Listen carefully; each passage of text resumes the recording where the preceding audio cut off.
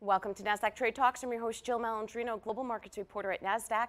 Joining me at the MarketSite studio in Times Square, we have Donnie White. He's the co-founder and CEO of Satisfi Labs, and we're going to take a look at making artificial intelligence work for every industry. Donnie, it's great to have you with us at MarketSite, and this seems to be a hot topic in sports, entertainment, tourism, really the consumer. Really what AI is doing, it's allowing all of these fans that are going to these physical locations to get information and even purchases on demand. So when you think about scaling employees, well, the sports and entertainment business can't really do that, and the machines are allowing us to get there quickly. All right, so tell us about the knowledge management platform. What that means is there's a lot of information in the world. Physical locations and events have it, but how do you distill it into a way that AI can understand? So knowledge management's a hot space because getting this structured and unstructured data into a format that AI can understand is really part of the future. Well, every time we have someone come on that works in data sets like you do, my question is, are we just overwhelmed with data, and what made you choose this particular space? We are, and organizing data is where everyone's path is headed to.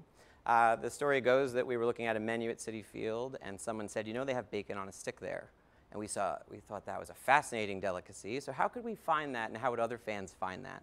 So working with Major League Baseball, who's our lead investor, they actually helped us get this into stadiums, and people are fascinated with how quickly the information comes to them. All right, you also had a case study on the Broadway show Wicked, which is right down the street from us on Broadway.